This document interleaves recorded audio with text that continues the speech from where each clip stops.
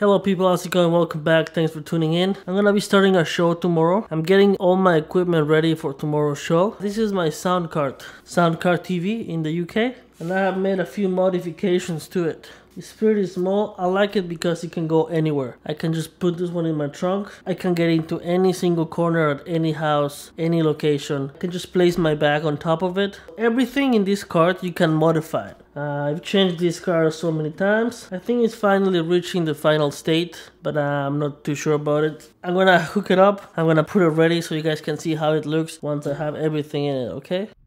We got the CL12 here. It took me a little bit of time to figure it out. It's not that easy. I didn't know how to make it work with the sound devices, 633. I got my iPad for my Wingman app. I have my script holder. I have my keyboard for metadata entry on my iPad.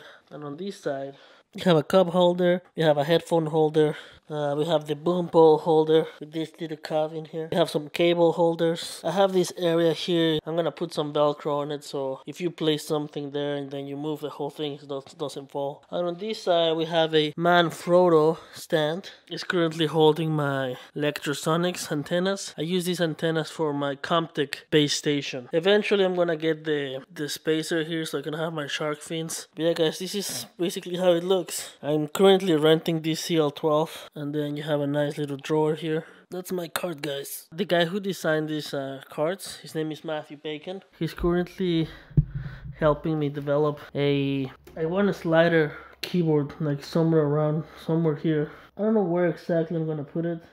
I was hoping that probably could go in here, but for now I'll just have it in this spot. That's my sound card.